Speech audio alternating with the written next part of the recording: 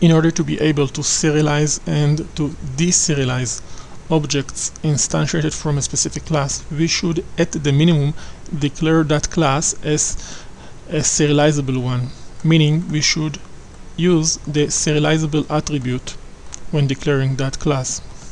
In addition, we can also declare that class as class that implements ISerializable. ISerializable interface includes one method, the getObjectData. This is the method that shall be called on objects instantiated from person when they are being serialized. This method has two parameters.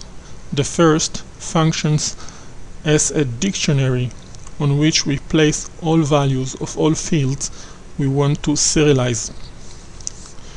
When the opposite process takes place and deserialization happens, a new object from the class person shall be constructed using this specific constructor, a constructor we should declare with parameters identical to those we have in the getObjectData method.